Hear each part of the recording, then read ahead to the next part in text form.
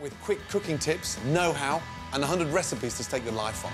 OK, get ready for my ultimate guide to baking. Whether it's breads, cakes, tarts, pies or pastries, baking is one of the most seductive skills in the kitchen. It fills the house with fantastic aromas and puts irresistible food on the table. Now, I'm going to put you on the road to baking nirvana, starting with an easy bread packed with big, gutsy flavours, olive, tomato and rosemary focaccia. I absolutely love baking bread. There's something really satisfying about doing it. And this focaccia recipe is very hands-on, but the end result is something really, really tasty. First off, start with the dough. Tip 500 grams of strong bread flour into a mixing bowl and add 20 grams of semolina. That gives the focaccia its sort of rustic charm. Now, there's one thing focaccia needs, it's really good seasoning. You can't season bread after it's baked, so it's got to go in right at the very beginning. Sprinkle in 15 grams of dried yeast. Take some warm water and then 50 mils of olive oil. Top up that water. That gives it its really nice, silky, rich texture. Make a little well. Mix up that yeast, water and oil in. Start off with the fingers. Keep the fingers nice and open. It's like a little sort of whisk going in there. I'm looking for a really nice sort of relaxed dough. Now, that's just starting to come together. Touch more water. With the oil in there, give it a little swirl. And in again. The secret is to sort of knead it gently. Don't overwork it. It's a sort of easy bread to make. A nice one to start off with when you're making bread for the first time. Basically, kneading means just knit it together. Just hanging. Lightly flour your board. And let's just knead that focaccia into a nice, smooth dough. Make sure you don't over-add too much flour, otherwise it sort of dries out the dough. Something quite magical about making bread. You can switch off and lose yourself. My first job for a 3 Michelin-star establishment was a baker. I was 22 years of age and I used to start at midnight. I was under such a tight schedule. 1 o'clock, white bread done. 2 o'clock, brown bread. 3 o'clock, sourdough. 4 o'clock, cheese bread. 5 o'clock, prove, bake. 6 o'clock, crack them open and taste. It was amazing. Beautiful. Look at that. Looks stunning. It hasn't even risen yet. Leave your dough to rise in a warm place till it's doubled in size. We call this proving. Look at that. Beautiful. A lot of chefs sort of knead it for the second time, but I'm looking for a really nice, light, aerated focaccia. Take a tray, touch of olive oil in there, season it at the bottom. Really important. That's the exciting thing about focaccia. You've got that really nice sort of salty top and salty bottom. And just with a touch of olive oil on your hands, gently push that in and almost massage it into the corners. It's possible to put sort of olives and tomatoes and garlic through the dough, but it never really allows the dough to sort of aerate properly when you put so much ingredients in. I'm going to stick mine on top. Use your finger and sort of just push them in. Some salt on top, some pepper on top as well. I want some nice, fresh, amazing rosemary. Just hold the stalk and just pull off and then just sprinkle down. Generous on the rosemary. Really important to have that nice fragrance on top of the focaccia. Finish it off before it goes in with a little drizzle of olive oil. So it almost sinks in those little pockets of flavour. Olive, tomato, rosemary and olive oil into the oven. Bake your focaccia at 200 degrees for 30 to 35 minutes. Beautiful. Smells delicious. Beautiful. You can hear how crispy that is. You can't beat a nice, warm, fresh slice of home-cooked focaccia. It's rustic, charming, and it's the perfect way to start baking, making homemade focaccia. It's so addictive.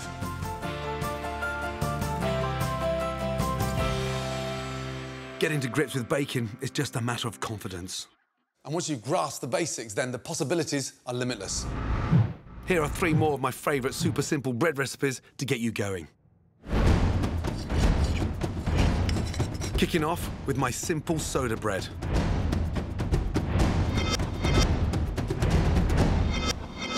First up, measure out your dry ingredients. Plain flour, wholemeal flour,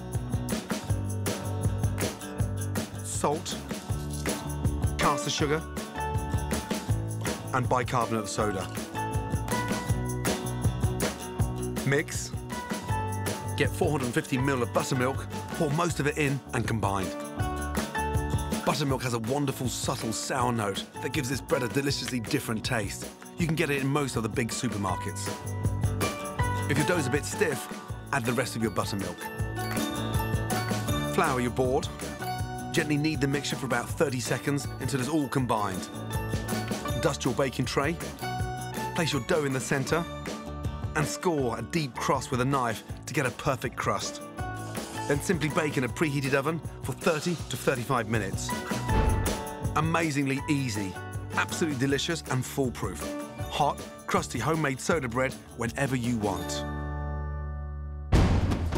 My next no-sweat bread recipe is even faster to make.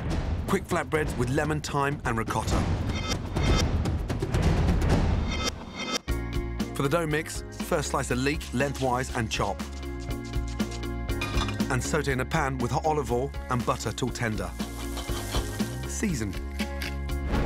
Next, combine flour with a pinch of seasoning and olive oil. And mix in your cooked leeks.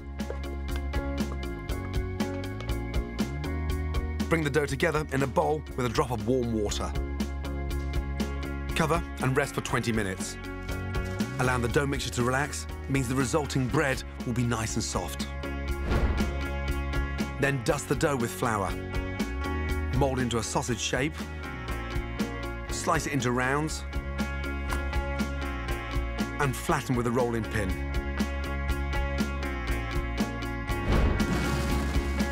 Then simply fry in a hot, dry pan.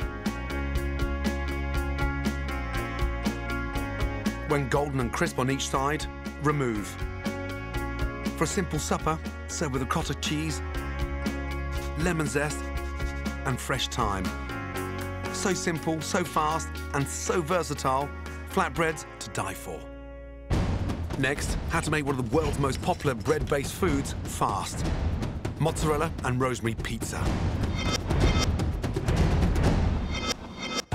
For the pizza dough, add yeast to warm water. Put in a tablespoon of sugar and leave to one side. In a separate bowl, add sieved flour. Make a well and add your olive oil and yeast mixture. Get your hands right in to bring it together. Then knead for about 10 minutes on a floured surface until even and smooth. Put back into the bowl, cover and leave in a warm place to prove. Once it's roughly doubled in size, knock any excess air out. Place back on your surface, divide your dough into 4 balls and simply flatten. Add olive oil to a hot pan and put in the pizza dough. Pizza is usually cooked in a searingly hot oven, but this pan-cooked method works brilliantly. As the dough starts to bubble and the base turns golden, spoon over tomato passata, which is sieved tomatoes. And tear in chunks of mozzarella. Then simply transfer to a hot grill until golden and bubbling. Finish with fresh rosemary. I love this classic combination, but you can easily adapt it and add your own favourite topping for a perfect pizza in minutes. So simple, so fast, so irresistible. 3 recipes that'll change the way you think about homemade bread forever. Beautiful. 100 recipes to stake your life on. Right, now it's all about baking. I'm going to show you how to make a sponge cake smothered in luxury. So nice to finish with something sweet on top. But first, my guide to getting the best ingredients for your money. Whether I'm doing a simple sponge cake or making an elaborate tart, I want my bacon to be the best it can be. So I always start with the best ingredients I can find. Knowledge is crucial. The more you know personally about where your ingredients are from and how they're produced, the better. Flour. To get the lowdown on one of the key ingredients to brilliant baking, it always pays to ask an expert. And if there's one man who can really rise to the occasion, it's professional miller, Mark Abel. Doing a job like this means that you end up thinking and living flour. If that's obsession, I'm obsessed. At his mill, which has stood in Norfolk since 1835, Mark uses traditional stones to grind his flour, so he really knows his stuff. What actually comes off the field is something like this. Still husked, still needs to be processed before we can actually mill it. We then clean down to something like this, which is ready to be milled.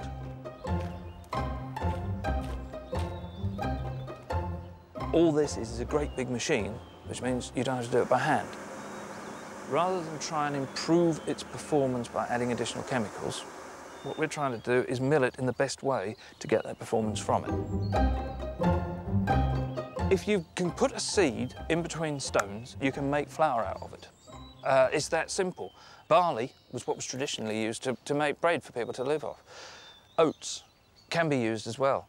And of course, good old spelt, the great-grandmother of modern wheats, which has the most fantastic flavour and is, because of its primitive nature, the proteins in it are simpler, so a lot of people can eat that. They can't eat modern wheat. Keep your eyes on the shelves, look and see what is there, and if something strikes you as being potentially interesting, then get it and try it. Mix your own, blend your own together so that you can get the flavour that you want with the performance that you want. Mark's right. Different flours perform and taste wildly different, and so they're well worth trying out. Here's my quick guide to some of the flours I like using. Strong flour is the one to choose for standard bread making. The higher the protein content, the crustier your loaf will be. The flour hailing from Italy, 00. It's super finely milled and perfect for pasta. I like to use it for pizzas too, because it produces a nice crispy crust like the one on my mozzarella and rosemary version. Rye flour will give you really dense, fruity flavoured bread, fruit cakes or scones. If it's too heavy for you, just mix it with standard wheat flour. And when you are baking, remember that self-raisin flour is just plain flour with raisin agents added. So if you run out, you can add baking powder and salt to your plain flour and get baking. That's the real stuff, that's it. Fresh flour straight out the mill is so superior in flavour and performance that it's only when you come to use it you realise what the difference is. If you're going to experiment with ingredients in baking, you still need to follow some basic rules to make sure things turn out brilliantly every time. Then, whether you're a master baker or you're just starting out, you can pimp up the classics, whether it's a Victoria sponge or a fruit scone. And that's the lesson perfectly illustrated by my next recipe, sponge with fresh ginger. Baking is part chemistry, part imagination. But you've got to rely on the rules for great results. It's the only time you'll see me reaching for the scales. First off, eggs, sugar, butter. And when I say weigh out the ingredients, it does literally mean weigh out to the final gram, 175. Now, 175 grams of sugar. That's 350 grams in total. Cream, the butter and the sugar. To get a delicious light sponge, start carefully on slow speed. Only speed up as the butter and sugar really start to cream together. Keep that really nice and light. You can see how it's changed colour. So important at the beginning. Eggs in. Give them a little whisk. Adding one egg at a time stops the mix from separating. Second egg in. Third one in.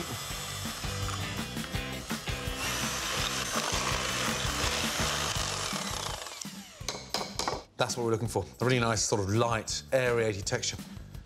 Now, I'm going to flavour the sponge. A little teaspoon of vanilla extract. That perfumes the mix. 1 teaspoon of baking powder. That gives lightness.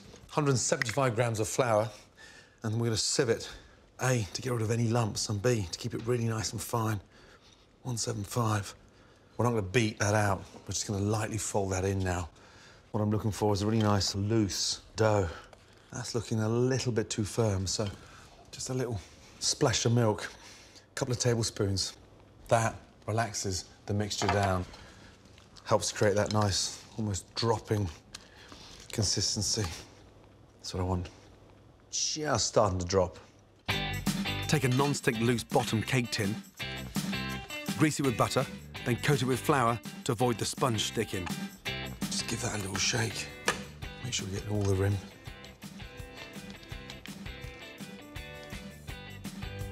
Now, just get the back of the spatula. Make sure you've got no peaks on my sponge. To make sure the sponge bakes nice and evenly, tap the tin a few times to knock out any air pockets that might have formed in the mixture. Now, into the oven. Bake for 30 to 35 minutes at 180 degrees. As that's cooking, prepare the ginger cream for the centre. 300 ml of cream. Give that a nice whisk. Whisking cream by hand gives you so much more control, and it's so easy to over-whip cream. I want that nice, light ginger cream in the centre. I don't want it grainy. Nothing worse when cream starts to separate. Now, let's get into that three-quarter stage. Little stiff peaks. Stop that for 2 minutes. Fresh ginger. Now, get a really nice, large slice of ginger. It smells incredible. It's so fragrant. Peeling ginger is like sort of peeling a potato. Just take out all those little dark spots. Now, get your grater. If you haven't got a grater, you can chop the ginger really finely. I've got almost like a puree of ginger going through, but the juice as well. Take your knife and just scrape all that. And taste. It's incredible. It's fragrant, and it's not sweet. It's got that really nice taste. Set that in the fridge.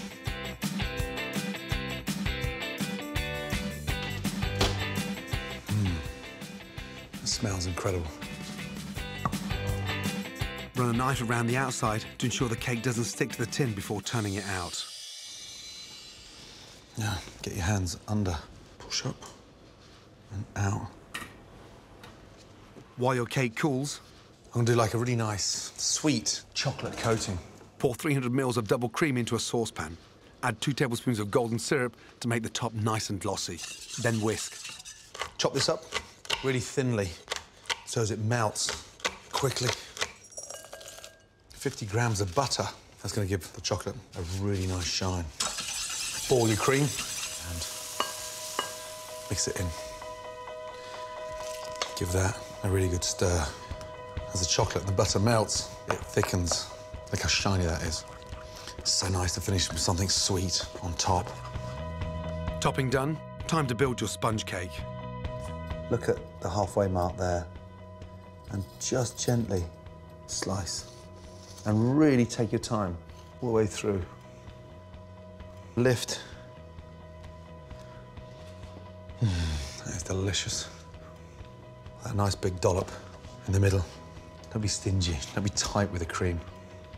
Another dollop on top. Spread that. Very carefully. Lift the lid and just sit that on top. That's why I start off with a little extra cream in there, so when I squash it down, the cream just pushes out to the side. I'm not finished. Pour the luxurious chocolate topping over the sponge. Be generous and make sure the cake is coated thoroughly to give it a gorgeous finish. Get the bottom of the ladle and spread. Whoa. One more. Whoa. You've got to know when to say stop when something looks that delicious. I just want to dive in there.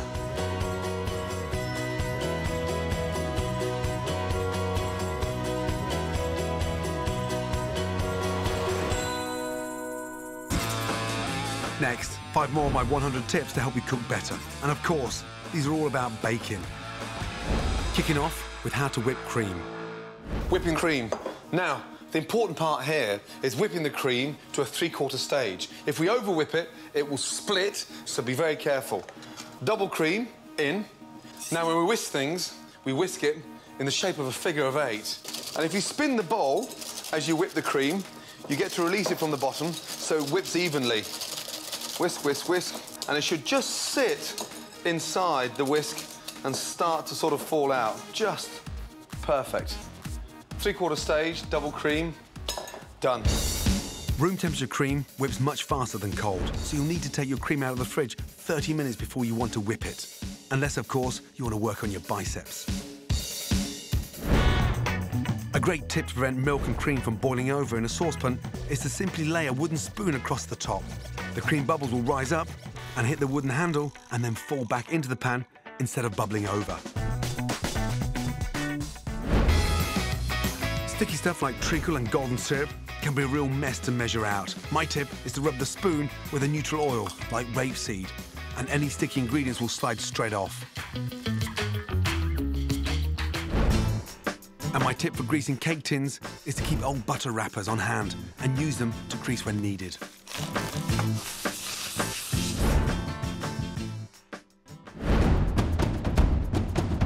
Follow my ultimate cookery course, packed with key lessons, top tips, and 100 recipes to stake your life on, and you'll literally be cooking yourself into a better chef. Many of these amazing recipes are on my app. Please check out the App Store for details. Go on, get cooking.